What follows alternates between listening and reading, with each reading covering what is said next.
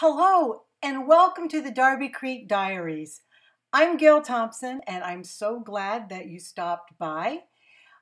Today we're going to talk a little bit about glow-in-the-dark products. I did a video, like the second or third video I ever did, on a lawn fawn card that I'll show here in a little bit. And I just wanted to show you some differences and some things that aren't readily apparent when you first use these products. This is the little card. It's a pop-up box. I used embossing powder and glitter and some Nuvo crystal drops that are glow in the dark. And I'm going to show you how all of this turned out later. But for our experiment, I'm just using some white pigment ink and an old Hero Arts stamp that just is a nice flat square. I'm using Brutus Monroe white pigment ink, and that I'm just going to start with the embossing powder first.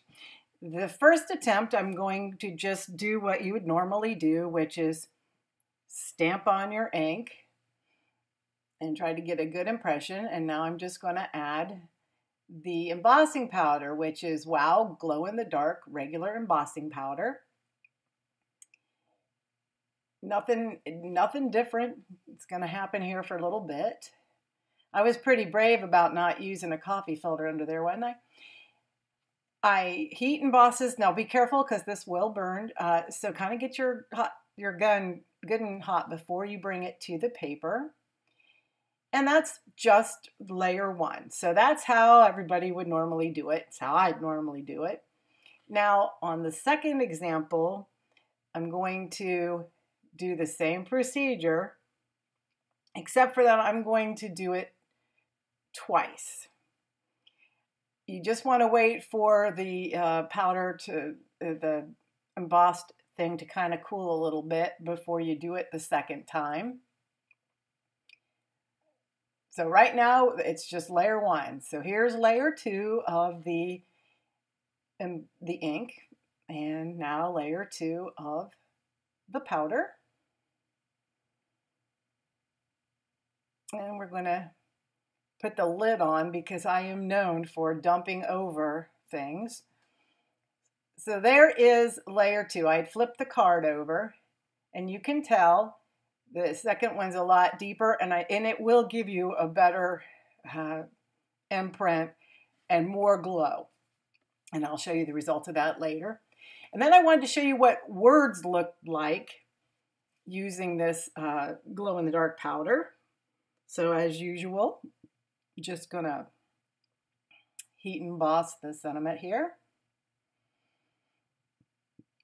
And go ahead and heat it up. It's really hard to see. Now I'm going to try using the white ink on black Hero Arts pitch black cardstock. And we're just going to go through the same method because I wanted to see if it would show up better on white cardstock or on black cardstock. I also tried using black ink on white cardstock, and it wasn't worth showing you. It doesn't really work very well. So now I'm doing the single layer of heat embossing.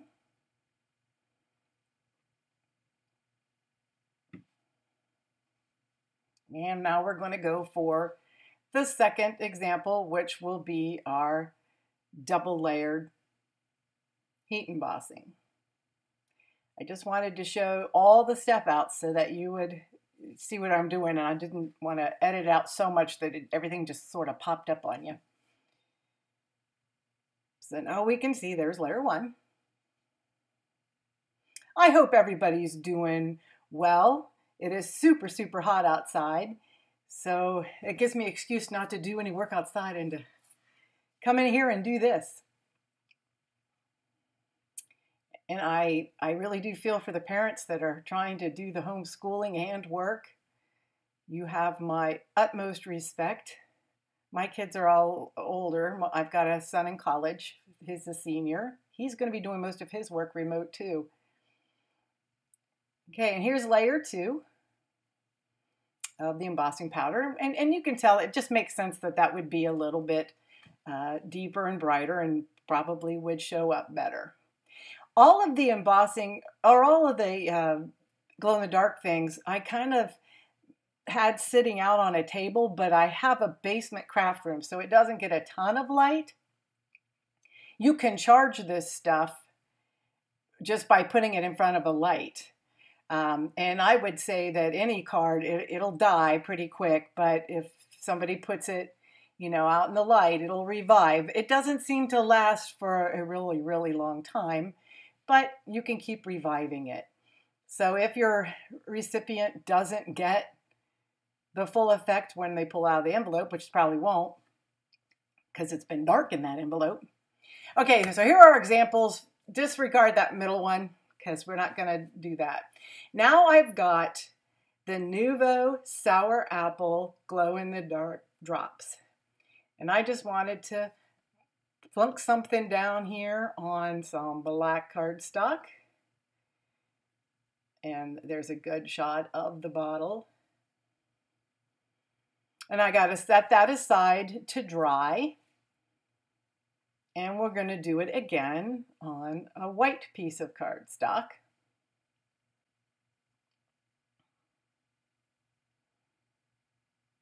I'm not terribly artsy here, but we're just doing a little experiment. So we're going to set that aside. I'm going to let that dry overnight. Now we're going to move on to the glow-in-the-dark glitter. I am going to look up some resources for that. The kind that I have is Martha Stewart's. It was made by EK Success. But of course, like a lot of my supplies, it's really, really old. And there's a good shot of the bottle. But you may still be able to find it at Michael's or something like that, but I will list everything I can below or examples of things that are very similar. Just gonna plunk the glitter on and dump the rest back in the bottle and see if I can not knock over the bottle. And then I got smart and took off the fine tip to my glue. I love this glue. And we're just gonna repeat. That glue, by the way, is glitter art glue, or art glitter glue. Go let that dry overnight. So here is the finale to our experiment. There's the glow-in-the-dark powder, and I'm showing you that in the light, and then boom. It takes it a minute for it to kind of wake up. I noticed that with all of them.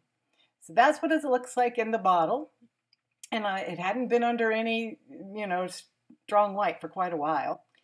And then here we go. It's pretty much as expected.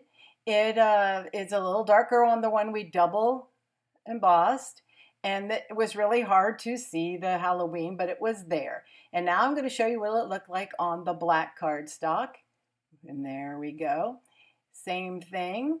I think it really does show up probably better on the white. And then the Happy Halloween I'm trying to show you there, it's not showing up at all. So I think that you're better off on white paper.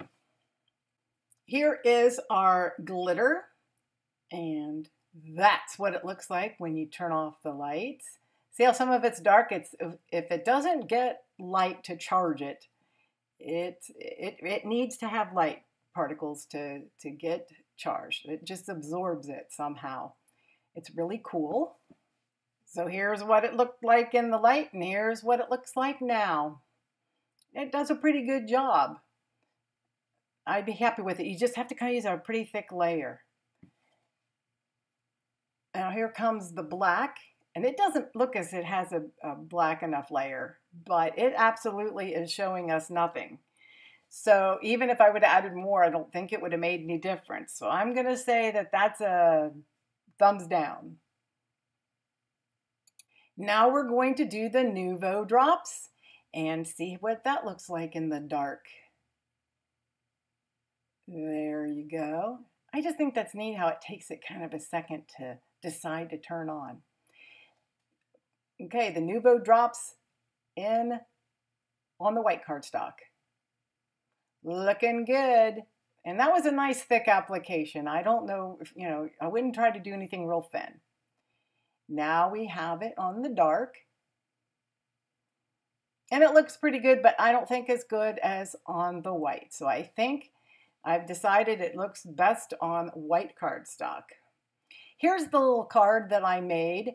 I'm going to just look at the sentiment, the trick or treat, and the monster, and then the glitter up front. And that's what it looked like in the dark. Oh, and the little guy's bow tie. I must have embossed that or put glimmer drops or Nuvo drops on it. I can't remember. But that's a fun little card. I really enjoyed making that. Put a link up in the corner for that tutorial. Now that was one of my very first ones, so be forgiving. Now I'm just going to show you everything out with the light on and then turn out the lights. And there you go. I hope that you enjoyed this little trial and that you will give it a try. Come back and see me and subscribe. I would really appreciate it. I love having you. Comment below if you have any questions or if you have ideas of things that you'd like me to try. I'm always listening. You have a fabulous week. I'm going to leave some other videos here for you to check out when you get some spare time. I hope you take time to craft something and that you stay well and have a fabulous day. Bye-bye.